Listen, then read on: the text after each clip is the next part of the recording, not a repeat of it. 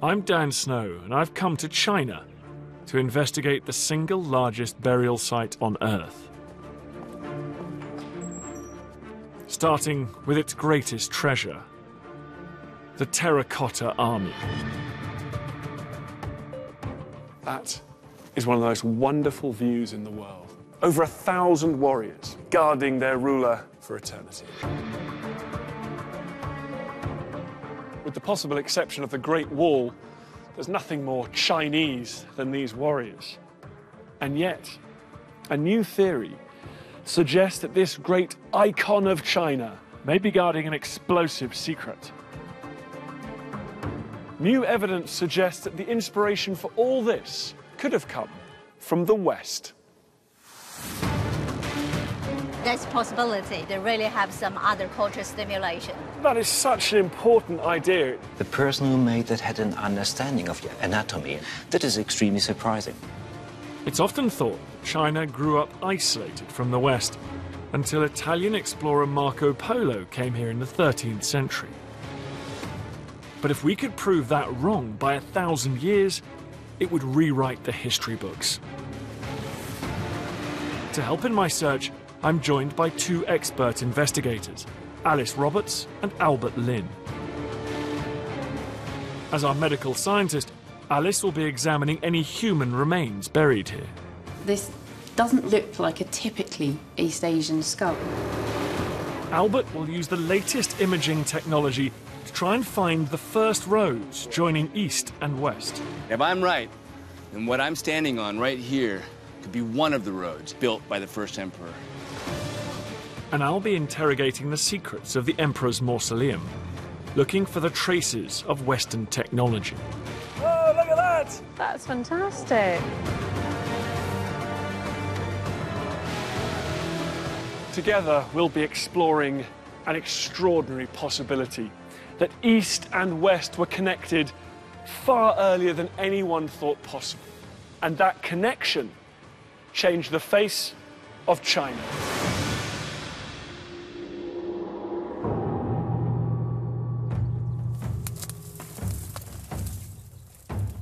This is the starting point for our investigation. One of the most hallowed sites in all of China. The burial grounds of the first emperor. Oh yeah, that, according to legend, is the first emperor's tomb. Albert is setting out to survey the entire burial site by climbing the tomb.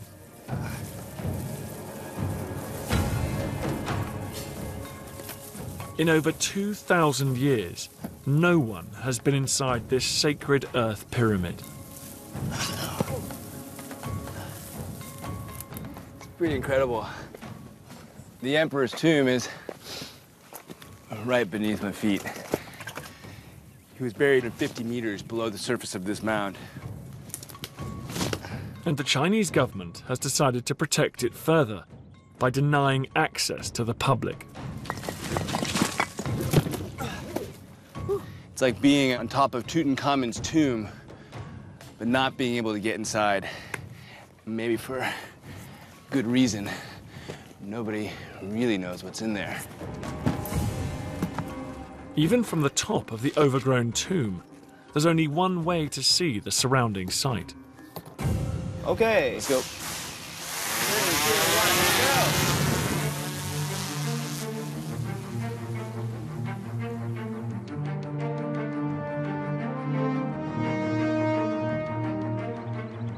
Wow, look at that.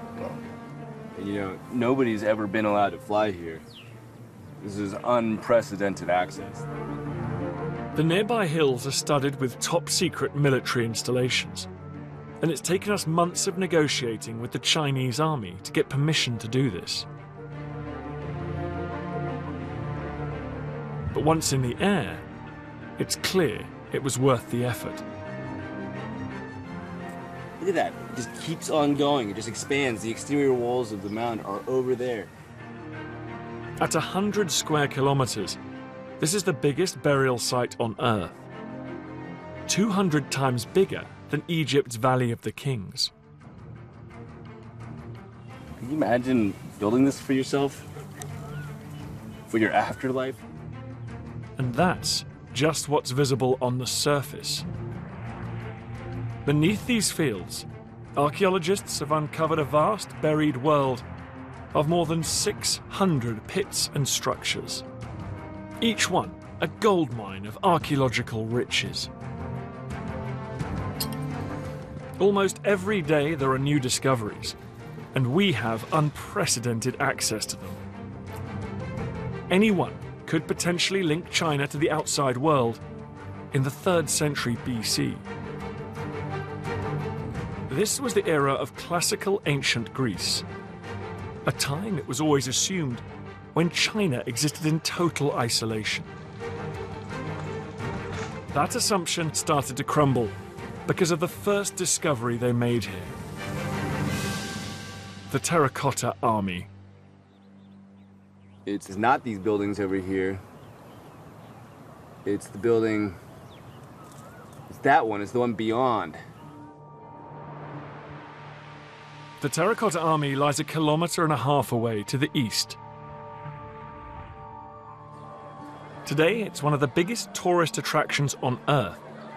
But few people realize this extraordinary collection of figures contains one of the greatest unsolved mysteries in China's history.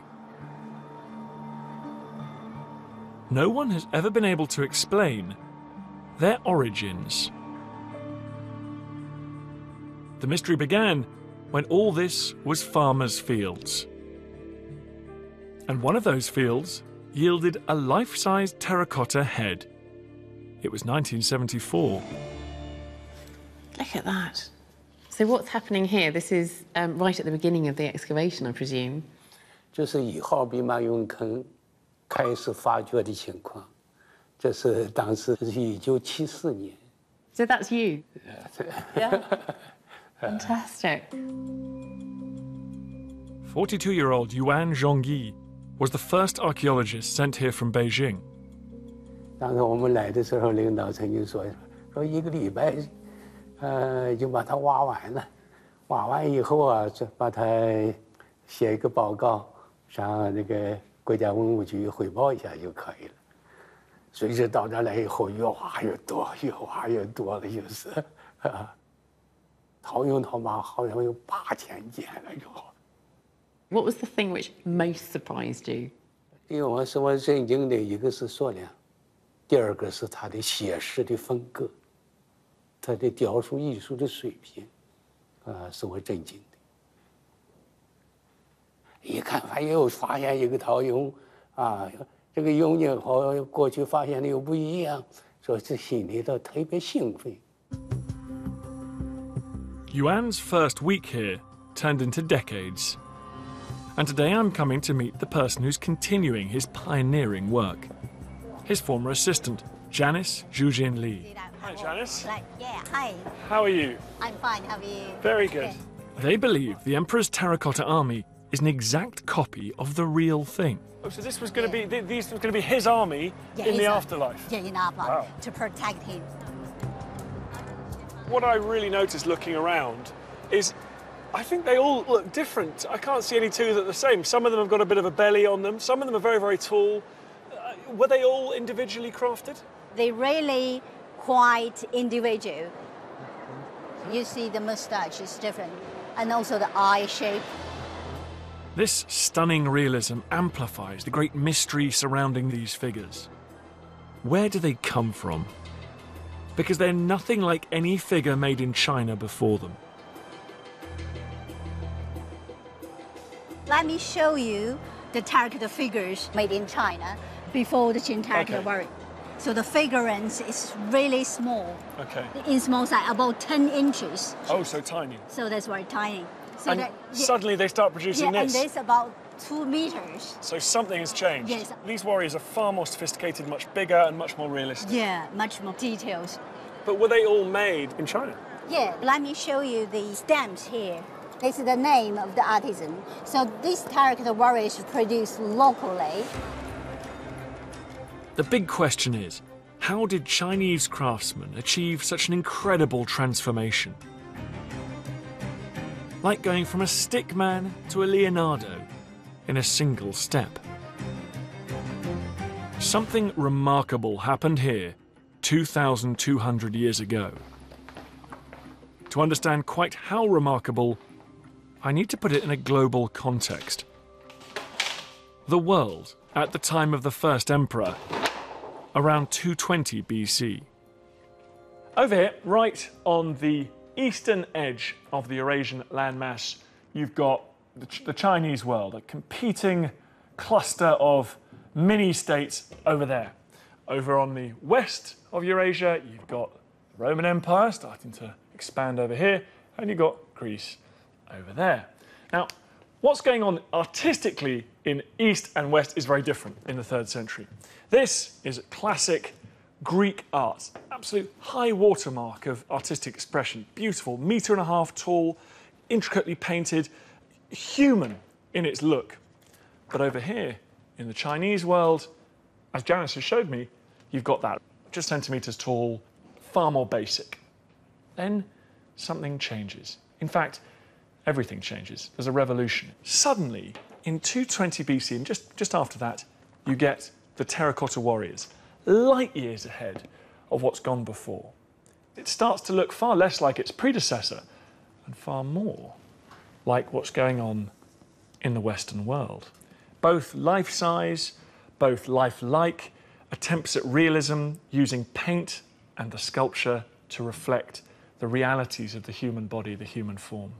And this couldn't be more important, because it's always been assumed that China developed in isolation. But if that's not the case, if the first emperor of China imported Western ideas and techniques to create his extraordinary necropolis, well, that forces us to completely rewrite the history books.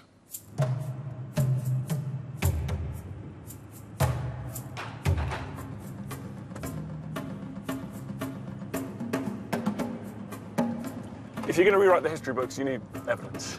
You need a lot of evidence. And I think there isn't enough evidence just for the Terracotta Warriors. This is a theory that turns on its head centuries of thinking about the relationship between China and the West. You can't just base it all on one statue. It just seems that there are so many mysteries associated with this place. Yes. It's phenomenal. It just feels as though there's an awful lot more to be discovered. There was a history, Chinese history, so maybe there's a lot to the stories that were written in this historical text. It's amazing to have those texts as well. I mean, how fantastic. Okay, this is it. It's called the Shiji. We got 20 pages of a text that was written over 100 years later by the first Chinese historian called Sma Qian. He talks about the first emperor's tomb, but he doesn't even mention the Terracotta Warriors. They don't even get a mention. You know, what is now one of the most important sites on Earth doesn't even get a mention in this. And unfortunately, he doesn't mention foreigners or people from beyond Central Asia. So there are gaps in the history. There's big gaps in the history. So we're relying on you guys. Well, you know, the extent of this place is huge. So what we're looking at actually here is the main burial mound, and the Terracotta Warriors are pretty far off to the east side of the entire burial complex. And, you know, what I think is the interesting question is there a road network that extends from this? Do you think you could ever find connections with points further west? It's hard to say because it's going to go, you know, obviously the roads meander and turn over time, but I think what's exciting is if we can start to use different technologies and maybe we can start to see the traces of where these roads were going from this one very important place, obviously. I'm really interested to know if there's anything else here in terms of the archaeology, in terms of the material culture that could point to a Western influence or a Western connection, or indeed, you know, any evidence of Westerners ever having been here. The assumption, I think, is that this whole site was built, what, in 10 years or so, is that right? Very fast, yeah. And so it seems like the evolution of the material and the types of artistry that was created over time is pretty remarkable from the beginning to the end. How it could just spring into being with no tradition of it at all.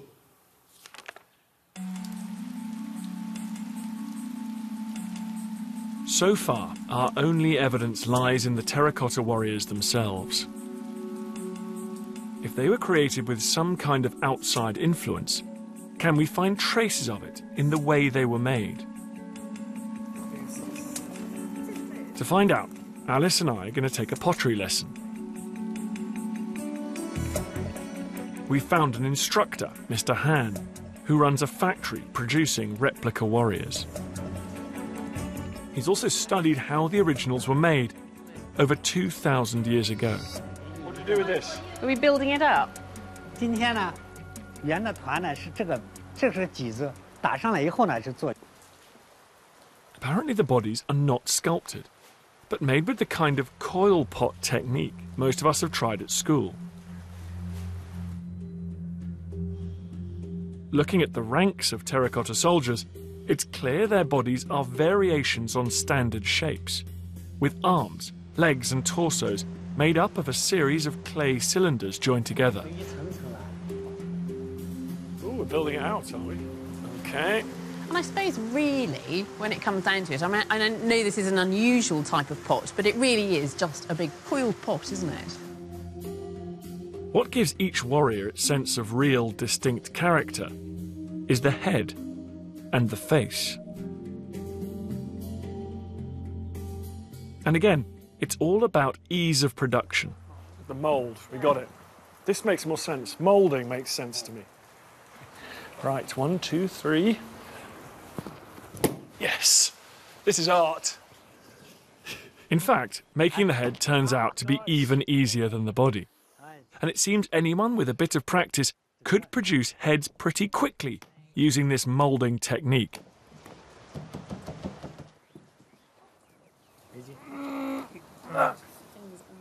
Oh, look at that! Look at that! That's Hold on, his fantastic. nose needs a little bit of work there. There's something really magical about putting a lump of clay into a mould like that, and then suddenly what you've got is a face looking back at you. Brilliant. The key to this is the original head from which the mould was made. Someone had to sculpt that head using techniques that were unheard of in China. This is our first clear sign of an outside influence.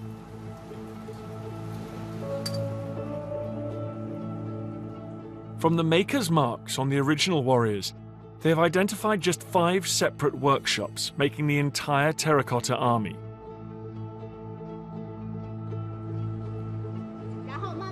So the mass production of thousands of warriors could have been based on a combination of skilled Chinese potters guided by a small team of outside instructors. Is it possible those instructors came from the West? A few miles from the Emperor's Mausoleum lies his ancient capital city, Xi'an.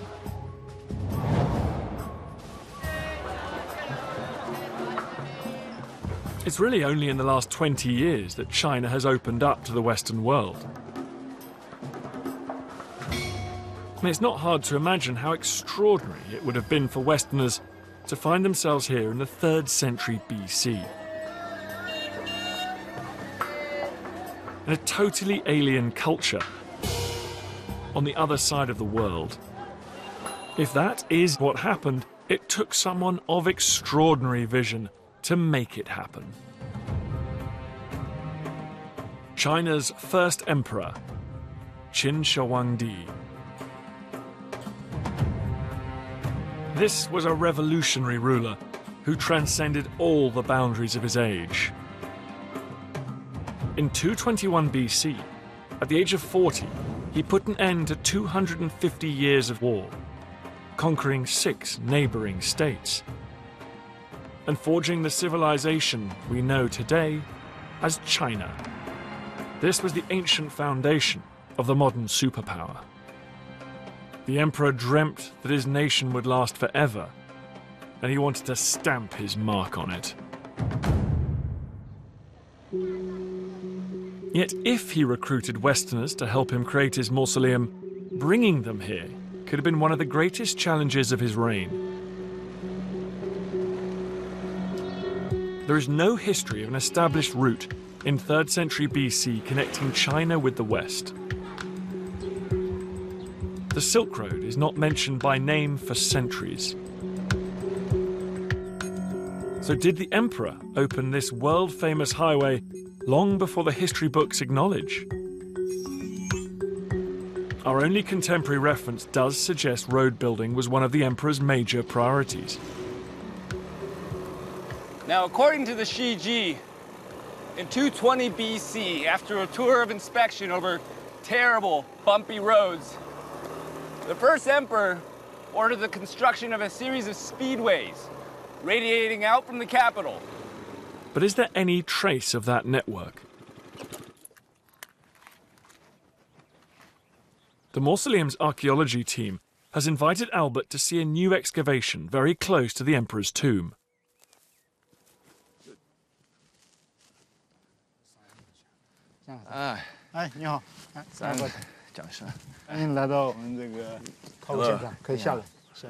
Lead archaeologist Zhang Weijing believes they've uncovered an ancient road. Peel this tarp back. At first sight, it looks narrow for an imperial highway.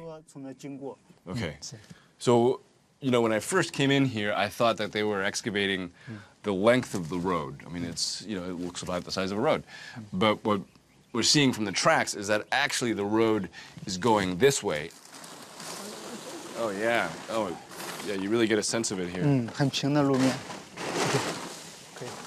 Zhang believes this is the cross-section of a vast multi-lane highway built to bring men and materials to the emperor's tomb.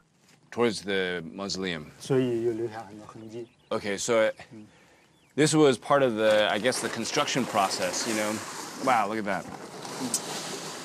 When you look at, you know, the size of that mound, it must have been a lot of material that was moved to build basically a mountain.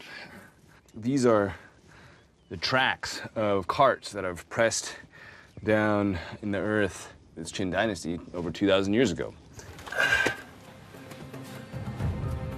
The huge width of this highway shows the Chinese were masters of road engineering on a vast scale, capable of building the national network described in the Shiji. Perhaps reaching beyond China itself. We need to find that hidden network, which means Albert will need the latest aerial sensing technology. My own investigation, meanwhile, is gathering pace. The Terracotta Army gave us the first traces of possible Western input. But I've just come across a paper written by a German academic describing a set of terracotta figures whose bodies show unmistakable signs of a Western hand. No one knows what these figures are meant to be. The Chinese call them the acrobats.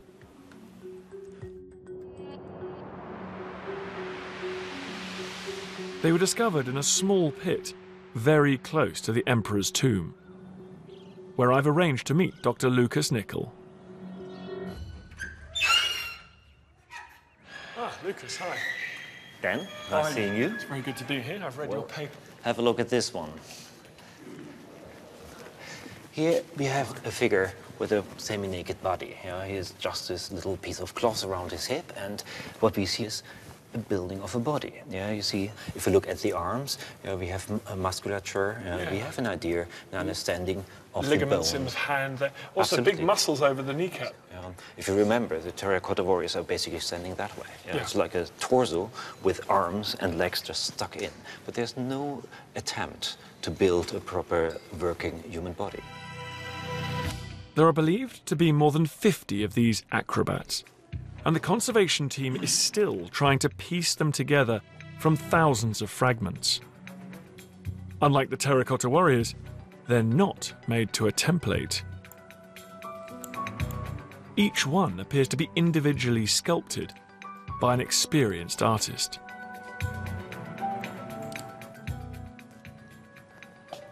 This is now a totally different quality of sculpture. They want to show an anatomically correct movement. In a quite acceptable, believable way, he puts one foot in front, the other one behind, and you see that the whole body, the legs, the knees, the hip, and the upper part of the body are moving along. Your first impression on that is classically Greek. Yes, absolutely no question about that. It's something we only find in Greece. Only the Greeks would do that. the people who made this had an understanding of how Greeks would make sculpture. That is extremely surprising. To show a human body in this kind of convincing, lifelike stance, that is extremely complicated. That is something we know in Greece. It had taken centuries to learn this. But suddenly, at the end of the 3rd century BC, in China, we get that. And that is very close to a Greek idea. So you're seriously suggesting that that statue might have been sculpted by a Greek sculptor who came all the way out here and made it for the emperor? Well, I imagine a Greek sculptor may have come here to train the locals. It's just, that's amazing. This feels like a huge breakthrough. Possible evidence of Western instructors working in China 2,200 years ago. Perhaps the same people who helped to create the Terracotta Army. But how did the emperor know where to find them? How did they get here?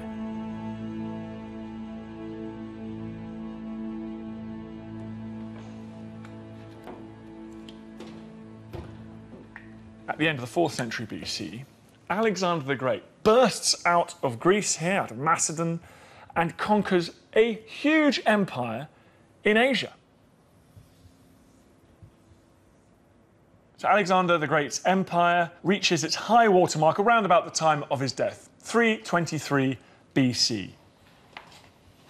Then, from 220 BC onwards, another young, charismatic leader, Qin Shi Huangdi, creates the beginnings of modern China, unifying China. Now, did this first emperor of China take advantage of the narrow gap that now existed between the Greek world and his Chinese world to import ideas, techniques, materials, maybe even people?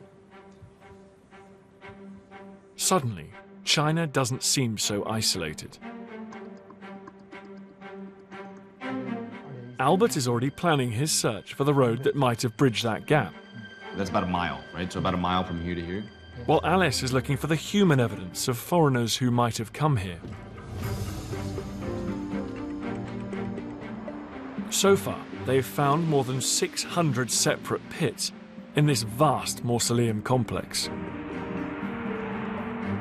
And one of the things they've discovered is that the emperor didn't just take terracotta figures to the next world.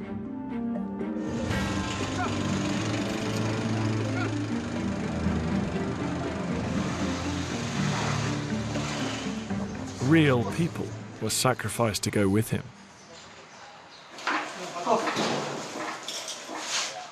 This skull is from one of 99 shallow graves, just north of the emperor's tomb, suggesting their occupants were very close to the emperor himself. The first revelation is that this skull, like all the others, belonged to a young woman.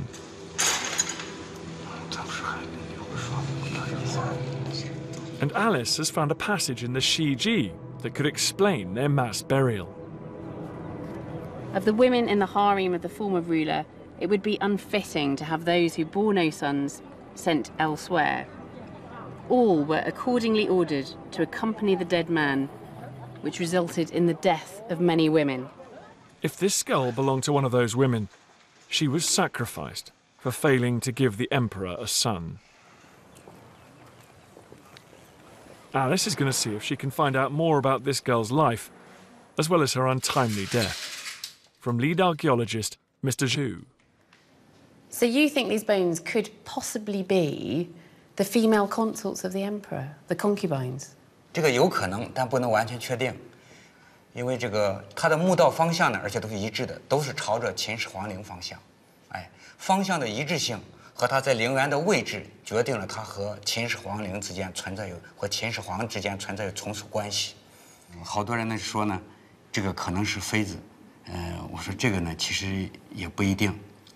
当您看到这些骨骼坑的时候呢，你就会当时脑子里有一种印象，这些人皆属于非正常死亡，说明他们这个死亡都是被斩杀的，而且可能是肢解以后的。They also have poignant evidence of how she lived.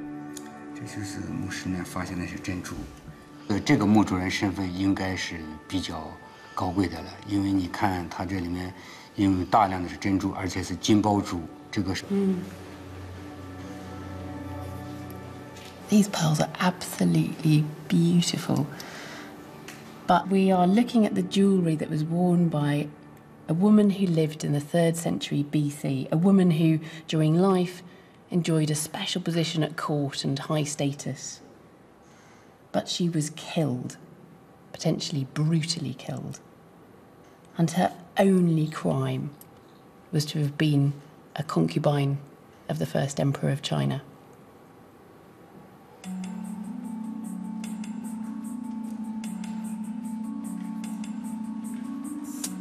This tragic story may yet have another twist. Before China was unified, local rulers used concubines to forge alliances with neighbouring states through marriage. It's quite possible the first emperor took that idea beyond China's borders for the first time and brought in foreign concubines. The mausoleum is beginning a DNA study to try and trace the girl's origins. The problem is, unlocking those secrets could take many months. Alice's search for Westerners in China continues.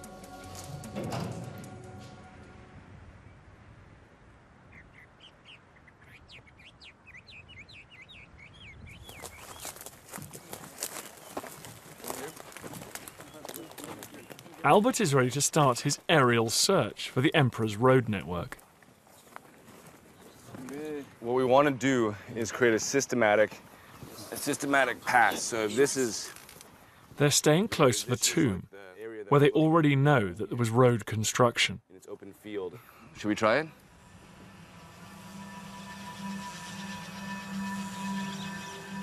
Albert has borrowed a prototype, super-sensitive infrared camera. This is the first time it's ever been used in aerial archaeology. Over time. Oh, there we are at the very edge. And we're looking for a change in the temperature. The blue area is where it's a little bit colder. The red area is where it's a little bit warmer, and we're talking very subtle amounts here. The camera is able to pick up the faintest traces left deep in the earth by centuries of human disturbance. Albert adds this to satellite imagery, creating a comprehensive deep-time picture of the site. 你们有没有地面 excavate? 没有发掘，但是有钻探，有勘探考古。 And right away, there is something that Zhang hasn't seen before. 界面，你看这个路，这个路，很小的路。这应该跟地形有关系，或者。A diagonal line on the landscape.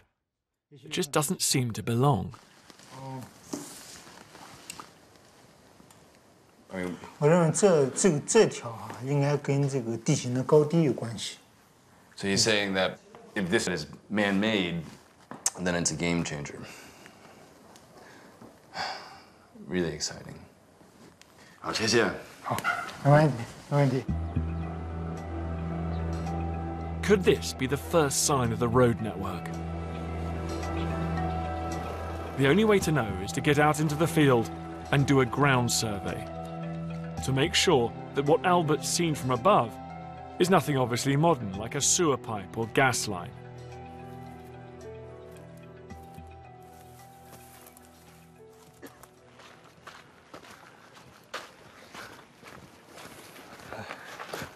All right. Let's go take a look. This is really cool. It's clearly not a pipeline. In fact, it doesn't seem to have any obvious use. At least, not anymore.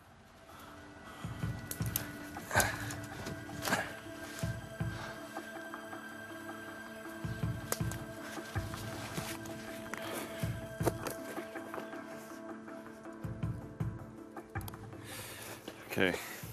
And where we're standing right now is right here.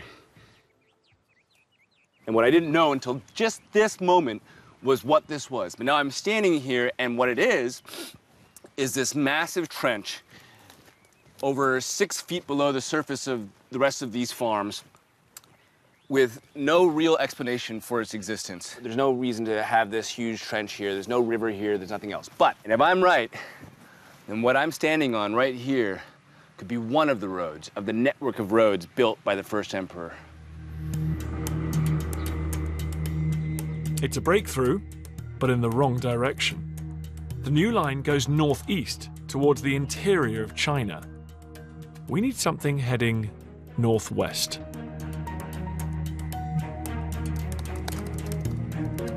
So, it's back to the aerial data.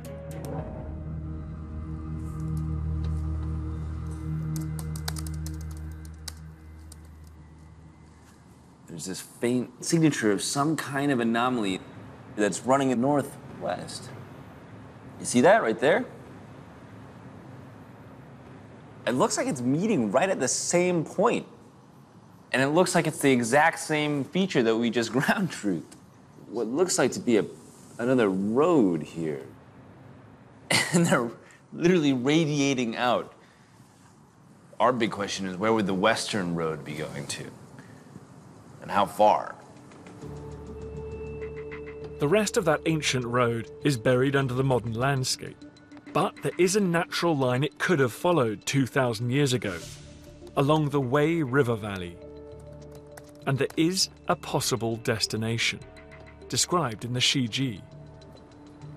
The most western extent of the empire at the time was this town called Lin Tao.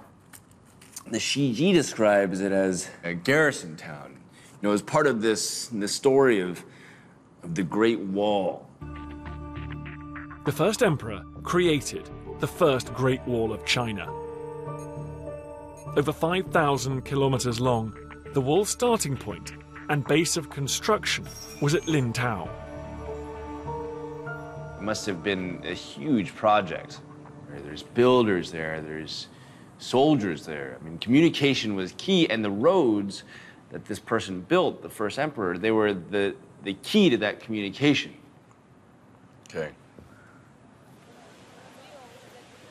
Albert, how's it going? Hey, Dan. What have you found? I'm actually seeing around the first emperor's tomb site a road going west. Really? Really? Farthest it would go that we would know of so far would be this town of Lin Tao, the most western extent of the entire empire. That is very interesting information. Congratulations. If there was a road going from here as far as Lin Tao, can we find any historic reference connecting Lin Tao to the west? What's great is there is actually another source that we've got. And it's not often talked about, but it was just shown to me the other day, and it's absolutely fascinating. It says, in the 26th year of the emperor, which is about 220 BC, in Lin Tao, it said, Da Ren appeared. That's tall men. I love that description, tall men. They didn't have a word for statue. But this is the best bit, all dressed in foreign robes. How interesting. Statues. That is what would become known as the Silk Route through there. So Lin Tao is perfectly placed. That makes a lot of sense. And there's more written about these Lin Tao statues. Apparently the emperor had giant copies made in bronze to adorn his palace in Xi'an. It says weapons from all over the empire were confiscated and melted down to be used in casting bells, bell stands, and 12 men made of metal. He's melting down all of those weapons and creating these statues as a symbol of his power over that empire. And it's straight out of the playbook of the great conquerors of the Mediterranean. The Alexanders, the Ramesses, erecting massive statues to reinforce their own might, dominance, and legitimacy. Sadly, there are no traces left of the emperor's original bronze statues. But the story suggests he wanted the kudos of exotic foreign culture. And we may have discovered the origins of the sculptors who brought that culture to China. Thanks to a new discovery made by Dr. Lucas Nickel. Ever seen something comparable? That looks very familiar. Or that one. That is very similar to the stuff we're seeing here at the Terracotta Army. Absolutely. I mean, this idea of realism and this idea to try to make a believable figure, that is totally comparable to what we see in China. That is a sculpture made in Khalchayan in Afghanistan, where the Greeks established a lot of cities at this time. What we have here, that's a local ruler who apparently employed Greek craftsmen to make sculptures for his palace. These Greek craftsmen had the idea, well, why not even moving further east to the Chinese, of which we know that they're extremely rich. And that's going on in what is now Afghanistan. I mean, that's not very, very far from here, really. It's about the same distance to Athens as it is to the Chinese capital, Xi'an. Albert believes he's found the start of the Emperor's Road network. And his hunch that that network could go much further west seems to be correct. Hey Albert, how you doing? Just seen some good stuff as well. Oh, yeah? Some fun stuff. Lucas just showed me some extraordinary images of art from Afghanistan on the borders of modern-day China and on what would become known as the Silk Road.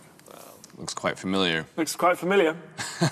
I mean, we're not talking about people coming from Athens. We're talking from Afghanistan, Tajikistan here. Basically, what we're saying is that very similar art styles, very similar time frame, and a bunch of connection points between these two.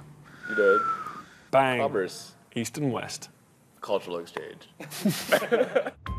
We know the Emperor has Western-style statues created for his capital. We think there were itinerant Greek sculptors moving east to a city in what is now Afghanistan. And it seems there was probably a road linking Xi'an at least as far as Lintao. So a picture is emerging of a cultural highway between west and east. A prototype Silk Road. But the picture is not yet complete. Hello. Oh, hey Alice, how you doing? We've got archaeology, we've got a culture of art, techniques of art. What we don't have is any people. You're the people person. It would be nice to see some evidence. I'm headed now to the Shaanxi Institute of Archaeology. I'm hoping that I'm going to see some of the mausoleum workers' bones. I've talked to the archaeologists and they've hinted that there might be some kind of Western connection there, so I'm really intrigued to have a look at them. The remains Alice is going to see were found several kilometres east of the Terracotta Army. They're believed to be tomb workers because they were buried in a mass grave of the same period, close to the remains of a pottery kiln.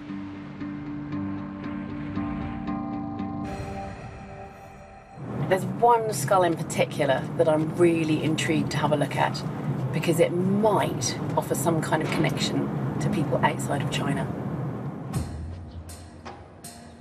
The Shaanxi Institute is the central depository for all human remains found in the Emperor's mausoleum.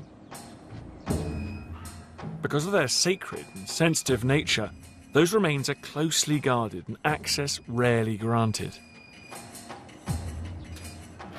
According to the Shiji, the Emperor brought 700,000 men from all across China, and possibly beyond, to build his mausoleum. More than 20 times the number who built Egypt's Great Pyramid at Giza. And Professor Sun has evidence that the human cost was correspondingly high. Gosh, so do you think this would have gone round the neck? Yeah. Of these individuals? Yeah. So they're hardly willing workers. Would you consider them to be slaves? 不，就是一些罪犯 criminal. Criminals? Yeah. Criminals who were then conscripted to come and work on the tomb. Yeah. And presumably executed. I mean, these are young men. We presume this was not a natural death that they suffered. Among the mass victims of the Emperor's brutal forced labour, there is one individual, according to Professor Sun, whose features don't look Chinese. 他都有一些欧罗巴人。 It's quite intriguing to look at him. This doesn't really look like a typically East Asian skull. I'm looking for features which might be typical of an East Asian skull, and they're not there. Instead, this skull has got quite prominent nasal bones, and its cheekbones are different as well. They're not the flattened malars or cheekbones that I would expect to see. I think it would be fantastic if we could do a bit of further analysis on this skull. There's a tantalising possibility we could be looking at an outsider, perhaps from beyond China's western border. A simple DNA test would confirm it, but they won't let Alice take a sample. Precise cranial measurements are the only other option. What would be great is if we could reconstruct the face of this young man so that we can see what he would have looked like in life. Reconstructing the face involves weeks of digital recreation, building muscle groups onto a computer model of the skull.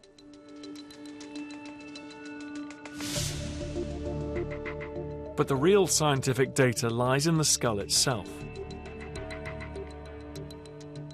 Alice is using a global database of skull types, which may help pin down the origins of our tomb worker. Albert logs on to witness the long-awaited reveal, and Alice and I get ready to greet our worker face to face. Here we go. Here it is. A moment of truth. I can't wait to see what this reconstruction looks like. Ooh, interesting. Oh, wow. Oh. Okay. Polystyrene sticking to him. Wow. Well, he does look incredibly realistic. What do you think, Albert? Camera's coming in for extreme close-up. The thing that sends little tingles up my spine is that this may be the closest we get to actually being in that moment, in that time. You know, this is one of the guys who actually built that entire tomb. It's quite incredible, isn't it? So look at this reconstruction. Having seen the skull in China, this is our best guess of what this man actually looked like in life. My analysis of the skull was quite interesting. I took lots of measurements of the skull when we were out in China and came out as very definitely not Western. He's not from the West. I see. Doesn't help us, does it? Doesn't help us. It's not the smoking gun. Tantalising. It would have been very nice to find a ginger bloke in the tomb of the first emperor. But we'd have been incredibly lucky, I suppose, to find the one skeleton amongst the tens of thousands that must be lying around there. The data puts our man outside mainland China, but in a vast area. From Afghanistan to the Pacific Islands. Plausible evidence that there may have been outsiders working on the tomb. And it supports the controversial theory that the first emperor could have imported foreigners and foreign ideas.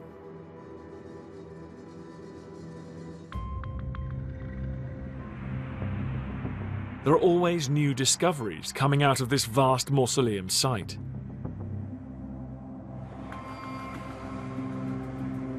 And one of them has thrown us a new line of inquiry. Not in terracotta, but in bronze. And not of human figures, but animals. 46 bronze water birds were found in a pit north of the emperor's tomb, all beautifully arranged as though feeding at an ornamental pond.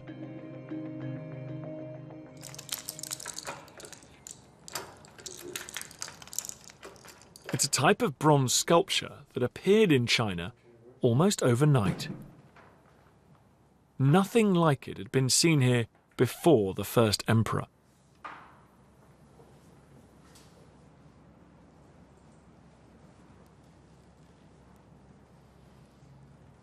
It's such a beautiful piece of sculpture. And it's not just a beautiful object. It might be the techniques for making it came from the West. The technique is called direct lost wax, and its origins can be traced back to the Mediterranean 5,000 years ago.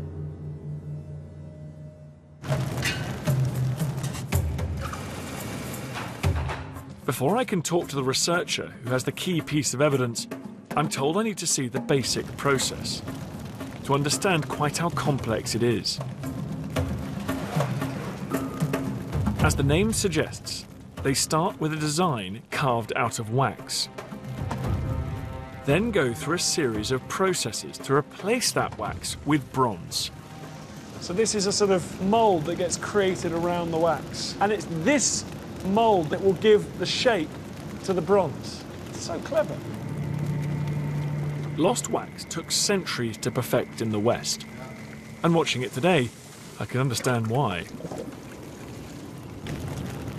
So this is the big moment. It's all about to be put together. This is the action now. Wow. Molten bronze. It's fascinating to watch, but how good are the results?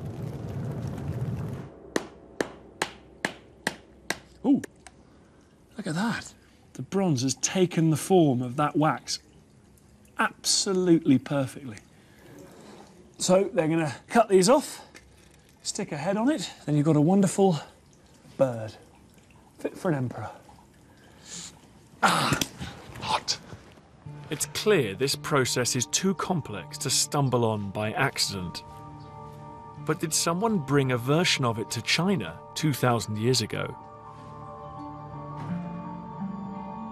According to Dr. Xiao and Ding, there is telltale evidence of the direct lost wax technique. It's hidden inside this swan's graceful, delicate neck. A reinforced structural core of clay. This is evidence core like that, isn't it? Yeah. So if you want to create these very natural shapes, you need like a reinforcing rod running through it to give it that shape. Yeah. If you don't have this core rod, it will just snap off. Yeah, yeah. Xiao only discovered the core rod when he x-rayed the swan. Oh, there you go. Is that the rod? Yes, yes. Perfect. It's evidence of the rod. That's very clear. Yes. So that's the reinforcing rod on an X-ray. Such kind of evidence we haven't seen it in Chinese bronze before. We see the similar things in Egypt bronze sculpture. In Egypt? Yes, Egypt bronze cat. Wow. I can show you. No. Look at that. Yes. That's uncanny. It's got the reinforcing rod there. Yes, yes, yes. This one is the same techniques with the neck. So you're saying this technique was normal in the Mediterranean and never been seen before in China? Yeah, we haven't seen it. But in this group of birds, the technique is perfect. So I think it's influenced or borrowed directly from the West. Wow. That's pretty good evidence.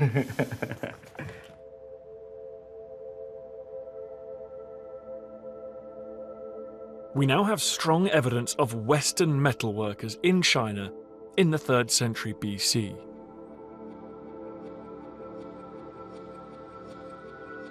Added to the evidence of Greek-trained sculptors, it suggests there was a community of Westerners brought here by the emperor. But unlike terracotta, when it came to bronze, the Chinese took imported technology to a whole new level. In the heart of the mausoleum is a gallery showcasing the genius of the emperor's bronze workers.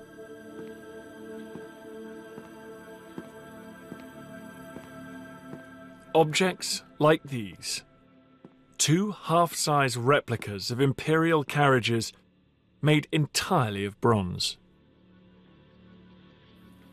I don't think I've ever seen anything so beautiful of this antiquity. Over 2,000 years, this remained underground.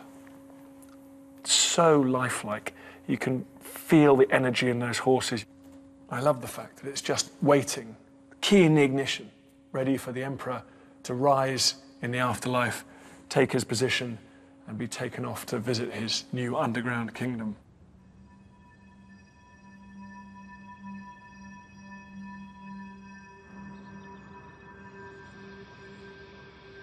We're getting a clearer and clearer picture of how the emperor used Western techniques to enhance his newly unified empire. And creating the physical infrastructure to connect to communities far beyond his borders. But we haven't yet found evidence of Western people.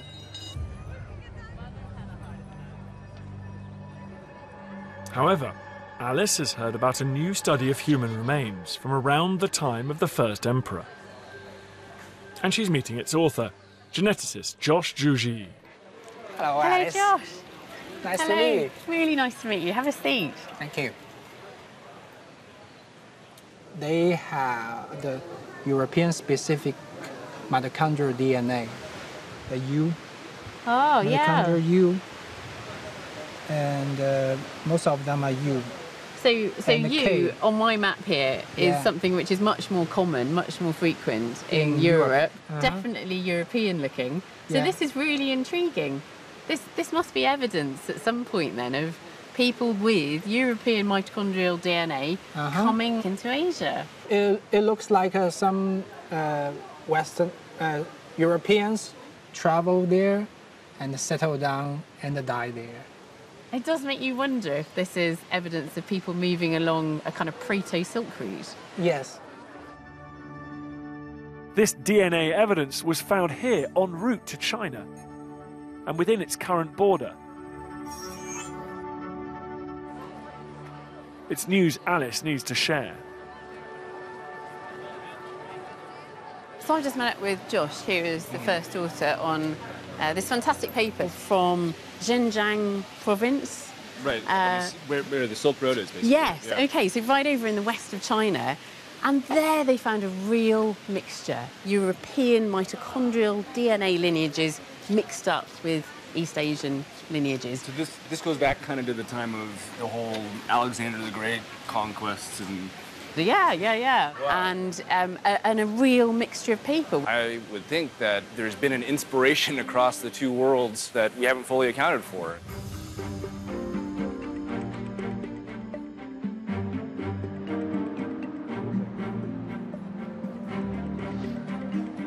We began our journey with a simple question. What could explain the Terracotta Army? There was one explanation that was earth-shattering in its implications. A direct link with the Western world centuries before it was thought possible. This is the western end of that connection, the British Museum's collection of classical Greek sculpture.